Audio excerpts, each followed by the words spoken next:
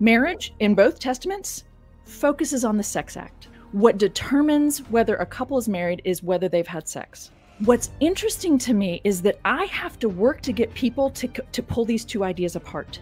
Marriage as a thing and sex.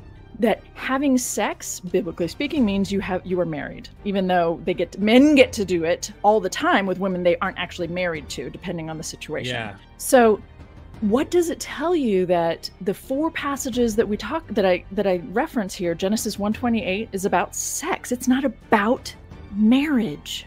Be fruitful and multiply. Yeah, that's not about marriage. That's about getting busy.